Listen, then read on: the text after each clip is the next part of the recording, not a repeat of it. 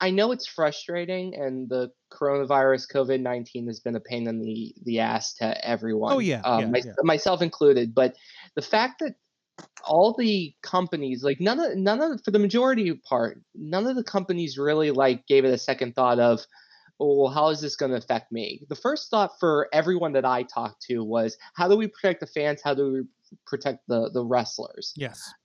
So that gives me hope. I tell Sorg this every once in a while, and I'll tell now the entire world that's listening to this.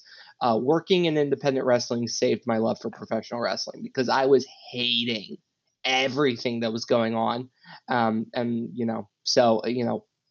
pro wrestling does save lives. What's up, Juggernaut? Pro wrestling does save lives if you find your niche in it.